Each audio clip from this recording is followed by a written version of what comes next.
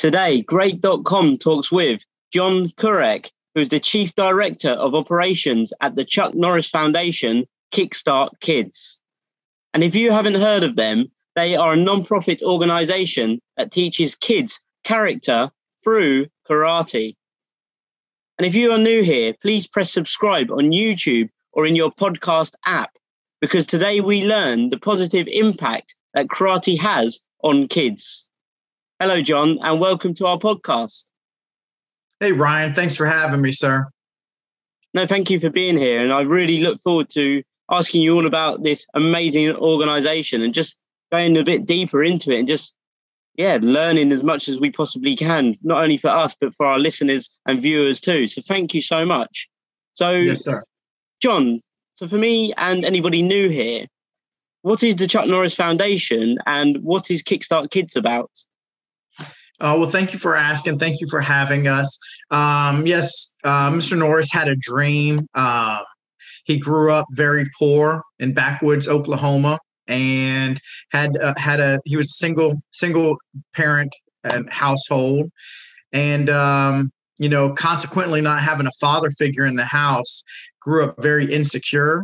And you won't believe this, but he was very non-athletic, and so he suffered as a child because of this. And it wasn't until he joined the Air Force and he got stationed over in Korea where he was able to start a martial art that was called Tong Sudo, which, if you translate, means the art of the knife hand. And he went to, obviously, he went through the ranks. And what a lot of people don't know about Chuck Norris is he actually failed his first black belt test. And through perseverance, 6 months later, was able to attain the black belt by going back and retesting. Fast forward, he comes to the United States and starts a chain of karate schools up. And he has a student, and the student's name is Steve McQueen. Well, Steve McQueen is a famous actor. And Steve McQueen looked to Mr. Norris and refers to him as Chuck and says, "Hey, Chuck, why don't you try acting?" And, Chuck's like, no, I don't think that's me. I'm running my schools and things are looking pretty good. And so long story short, Steve McQueen paid for his acting lessons to start him off. And obviously the rest is history. We kind of know all his movies and then his, long-term series, Walker, Texas Ranger. Well, through his fame, he got an invite to the White House where President George Bush was in office at the time, senior. And, they're sitting down and George Bush asked Mr. Norris, "Hey, you got money, you got fame, what do you want to do with your life?" And so Mr. Norris, had this dream, and he was germinating this dream all along. And it was, he grew up a certain way. And if he had martial arts when he was, a single parent family household, and he wouldn't have grown up so insecure, and, it would have helped with his confidence. And he was like, well, I have this dream to implement martial arts inside middle schools as part of the curriculum, where kids can either take regular physical education class or they can take a martial arts class in lieu of the regular gym class. And President Bush says, well, that's a great idea. Why haven't you started that? And he said, well, I did try it in California. I went to the school board and they said, well, you're crazy. You're not coming in here and teaching these quote unquote bad kids how to be able to fight even better. And they didn't understand the whole concept of what martial arts does and how it molds kids to be positive members of our community. And so President Bush looked at him and goes, well, I have some connections in my hometown of Houston. Is Houston okay? And Mr. Norris was like, well, hey, Houston's as good as any town. Let's go do this. So President Bush launched us inside of Houston. There was 3 schools in Houston, Texas, and 1 school in Galveston, Texas. And what they did was they put us in the roughest schools that they could find. And they pretty much I think they thought we were going to fail. And to much of everyone's surprise, it really took off. So that's kind of a synopsis of how we got started. Would you like me to keep going, Ryan? If you want to, John, I just want to stop. Let's just stop there for a moment whilst there's a little break. I just want to add to that and just say thank you for sharing that with us. And I honestly believe that sort of pain presents purpose. And obviously with Chuck Norris there, you say when he was growing up and he wished he would have had this type of thing. And then he goes on to creating it in his later life. So that's so wonderful to hear. So yeah, John, if you want to keep going, please carry on.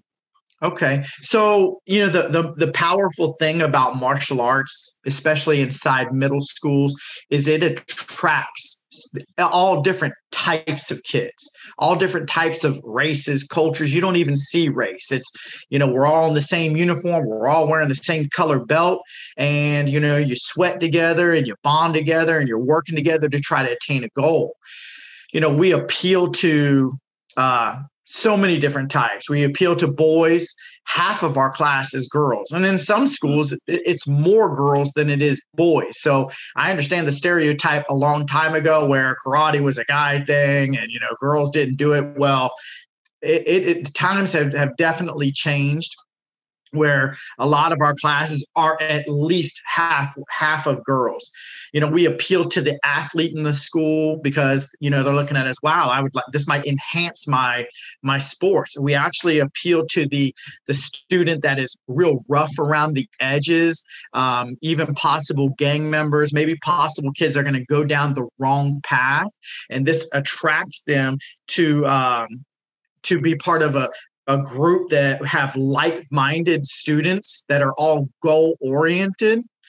And it seems like a lot of the kids that we attract are the kids that don't belong to anything. And they're looking to belong to something. The kid that's not really fitting in the band, he's not athletic, he's just kind of out there. A lot of the kids that you see across the nation kind of getting in trouble these days, maybe a polite way to say it, we attract a lot of those types of kids. And we honestly feel that if we were nationwide, and that's kind of what our ultimate goal is, and if we could really reach down and grab a lot of kids' hearts, their heads will follow. And if we can instill the disciplines and philosophy of the martial arts, that a lot of these young kids running off doing shootings and things like that might not happen. Yeah, no, John, I totally agree with you there. And I just want to say thank you so much for that in-depth pieces of wisdom that you shared with us there, because it's so true that a lot of children growing up, I believe, are just a bit lost and they need that guidance.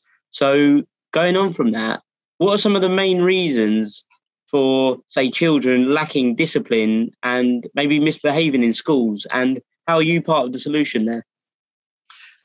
Really good question, Ryan. There's probably a lot of different answers. So I think the structure of the family has changed over the years. So that's where that martial arts component kind of fits right on in, and I have a lot of female instructors also. And I point that out because we have a lot of female students, and they're our most vulnerable right now. So to see a positive female instructor up there running the class, or even a positive male figure in their life, having them strive towards a positive goal. And, the idea, to be honest with you, Ryan, is not to get the students to black belt. We pride ourselves on our karate, and we want it to look strong. We represent Chuck Norris, but the main goal, the physical component, is only scratching the surface on what we do.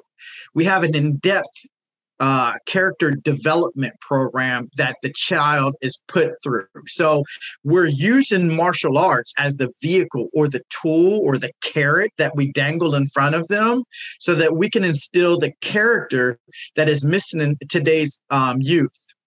And how we've done that is with my team, I have strategically aligned martial arts drills around character education words. So example, the word of the week, or maybe even the month sometimes, might be focus. And I have drills lined up where the instructor is constantly saying, focus, focus, focus. Well, the kids are having fun as they're drilling this word focus. And we have the same thing with determination, loyalty, reaching goals, goal setting. And so throughout the whole year, those kids are hearing this character ed. and we give out what we call honor stripes, and to us, it might be silly. It's a colored a colored piece of tape that goes around a kid's belt. But what a child will do to get a blue stripe around their belt is crazy. And so, again, we'll use that as a vehicle or a tool to see how well they're doing in their other classes. So we'll send short questionnaires out to their other teachers, wondering how they're doing in the classes. Well, this child is wanting to get this blue honor stripe around their belt. They'll do whatever they need to do. So what we've seen is better grades, higher graduation rates, less teen pregnancy, less drug and gang violence. And this has all been documented by Dr. Deborah Peary in the past, who's followed us since our inception. Wow, thank you, John, for sharing that with us. And that was also going to be one of my next questions about the impact it's having on children's grades and attendance levels. And it just goes to show that when there's sort of an incentive or a sort of competition about it, anyone, whether it's children or even adults, they want to sort of commit themselves to achieving greater things. So it's so nice to hear that it's impacting the children in that way. So since its founding in 1992, how many children roughly has benefited from this program, John? Great question. Right now, we serve in our program 10,000 kids around the state of Texas. Those are the ones that are active every day in class. But we have graduated over 100,000 students that have came and received the benefits. In fact, one of Mr. Norris's dream was to go ahead and start this, but eventually he wanted to supply all of our students a job so they can learn this trade. When they're going through college, you have a trade that you've learned. You can do private lessons, maybe make some money while you're getting through college. And after that, if you want a job with Kickstart Kids, we're supplying. What I'm finding now is we have the turnover rate going. So obviously I've been here for 30 years, but we've washed out a lot of the people that have started this, and we've gained schools, and our own students are running the programs now. So it makes it really impactful because it did something for them and they know what it meant to them. And now they're trying to give back and pay it forward with students that are starting off, maybe low income, single family, in really rough neighborhoods. So they identify with these kids and they're trying to give back and be a positive mentor in children's lives. Yeah, that's beautiful to hear. That it's like a community feel, and you've got the people that are training. I'm sure they would have wished they would have gone through this similar or same program when they were the same age. So it's so nice to hear that. And going on from that as well, John, what sort of skills and disciplines can these children take into their adult lives, and why is this important?